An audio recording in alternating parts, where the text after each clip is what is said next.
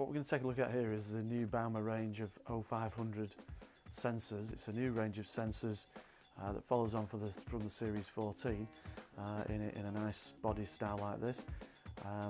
Basically the sensors are a very cost-effective solution to a wide range of sensing applications, optical sensing that is.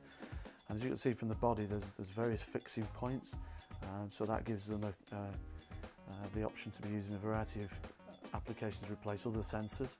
The teach facility is very simple, and I'm going to show you that in a few minutes. If you can use a screwdriver, then basically you can teach this sensor, whereas the old style used to be potentiometers or pressing a button. This is quite different, and we'll see that in a bit more detail when we get close up. The sensors, in addition to the fixing, they've got PNP, NPN outputs and a standard M12 connector on the back end. Really is a Swiss Army knife of sensors. They will cover a variety of applications, so just keeping one or two in stock will cover you for a wide range of applications. So we're going to see them in a little bit more detail and see how we set them up and see the basics.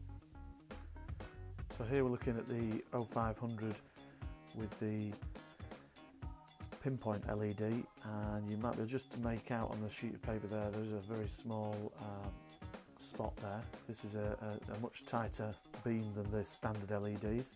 Not quite a laser, certainly not down to that resolution, but if you've got a very small product that you're trying to detect, then this is quite a handy sensor.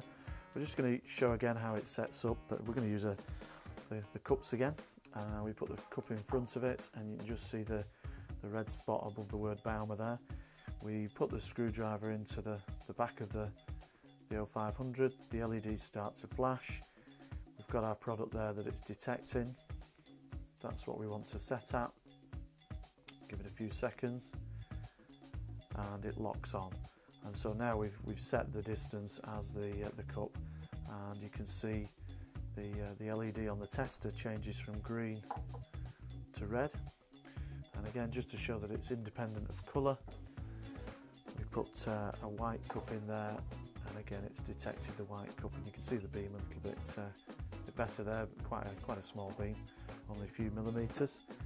And again, that's how you set up the O500. Again, this is a diffuse with background suppression, but with the pinpoint LED, which is again another new feature on these sensors.